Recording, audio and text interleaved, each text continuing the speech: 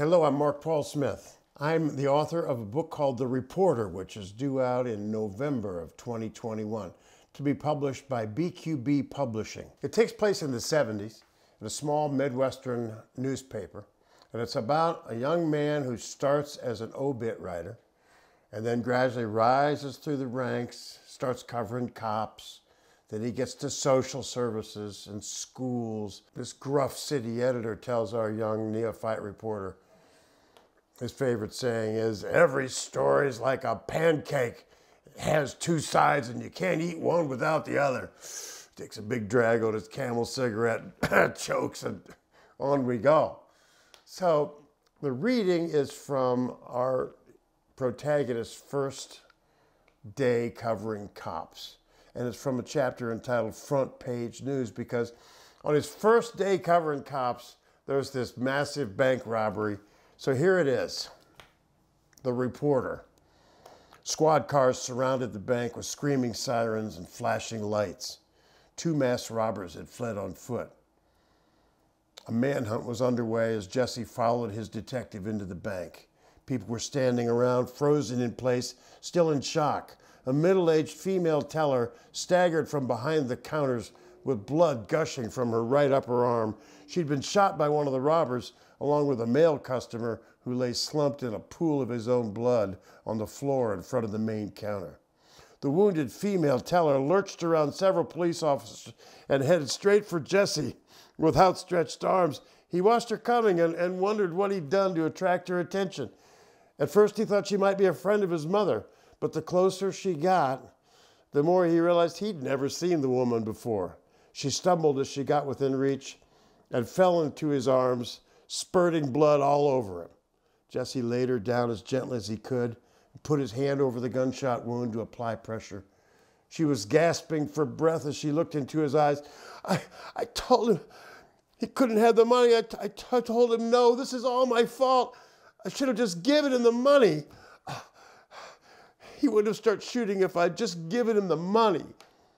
The woman strained her neck to look at her wounded customer, who was motionless, but still clutching his wallet in his right hand. "Is he dead? Can't you see? Is he gone? Oh, please, God, tell me he's not dead." "He's going to be fine," Jesse said, not knowing if it was true. "What did the guy who shot you look like?" "He was wearing a mask over his nose and mouth. I could see his eyes. They were evil. It looked like he came from hell. He was young. He was a white guy. He was high on something. He was jumpy and angry. And then he started shooting when I wouldn't give him the money." She closed her eyes and started to sob. "I saw the fire come out of the gun. Am I going to die? My whole left side is going numb. Oh, why didn't I just give him the money?" Jesse kept one hand over the gunshot wound and stroked her head with the other. "You're going to make it. Look, here come the paramedics." Jesse looked like a victim himself as the paramedics rushed into the bank. It told him to lie down on the floor while they took over treating the woman. She moaned incoherently before passing out.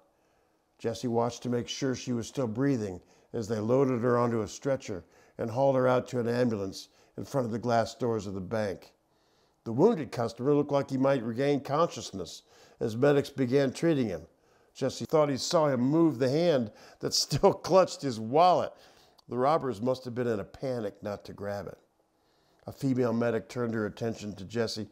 It took some talking, but Jesse convinced her he was a newspaper reporter and that the blood all over his shirt was not his own. As he stood up to demonstrate he wasn't injured, he saw his fellow reporter, Chuck Macy, running toward him. Macy arrived out of breath and looked like he might pass out from looking at all the blood all over Jesse and puddling on the floor. "Weatherly sent me over to help with the story. It looks like you could use a little." So that was Jesse's first day on the job. And what the reader will find is this book reads like an action adventure, because that is the life of a reporter. Jesse, as he rises in the ranks, falls in love with an exotic dancer, a black young woman named Brown Sugar. So that's a parallel story as the two begin dating, and interracial dating, not too popular in this small Midwestern town. And the parallel story, as he's rising in the ranks, Also, his rock and roll career is starting to take off. He's writing songs, playing in bands, and he's torn between whether or not to be a musician or a reporter. That is the story of The Reporter. I hope you read it. I hope you enjoy it. And thank you to BQB Publishing.